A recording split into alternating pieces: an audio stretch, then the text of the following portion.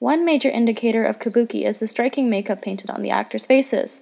While many other versions of theater around the world also costume the actors, the significance and extravagance of the character's appearance is a form of storytelling in kabuki. Kesho is the base version of makeup used by the actors.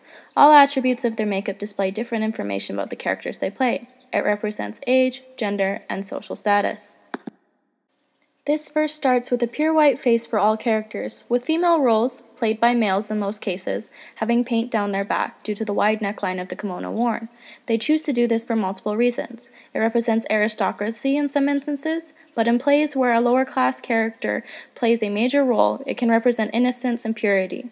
As well as this, it creates a blank canvas so actors can change their features to better express emotions. For example, they will repaint the eyebrows higher on the face or reshape the lips to appear more feminine by making them smaller. Female characters in most cases have thin eyebrows with small mouths, whereas samurai have eyebrows that are much more defined, as well as extra lines at the corner of their mouths to enhance a stoic expression.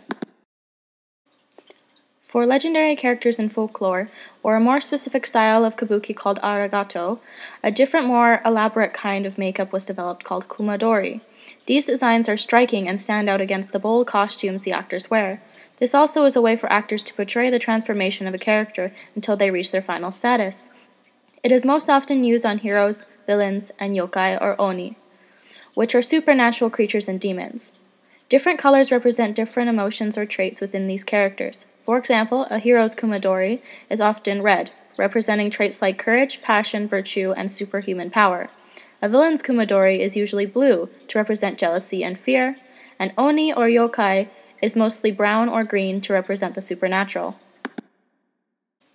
With all the hidden meaning within the makeup of each actor, their appearance becomes a prop or special effect to present the story.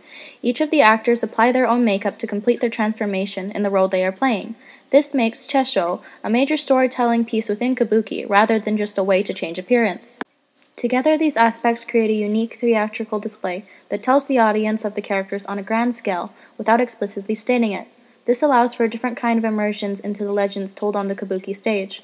Their makeup and their outfits can transform throughout, to tell a story of progression within a character, rather than other methods such as inner dialogue, whether they show great fury against their enemy, or they are possessed by a powerful god. It also calls back to the cultural beginnings of kabuki and rituals and the use of makeup there.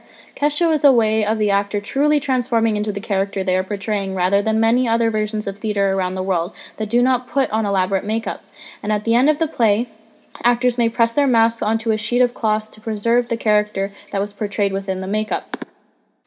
The importance of Kesho in kabuki goes much beyond just the appearance of the characters, but the true embodiment of a legendary role among folklore, making the actors' makeup in kabuki props that are pivotal to tell the legends.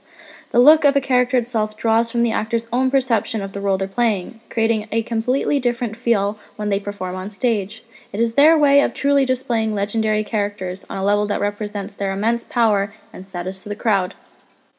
I hope you enjoyed my presentation. Thank you.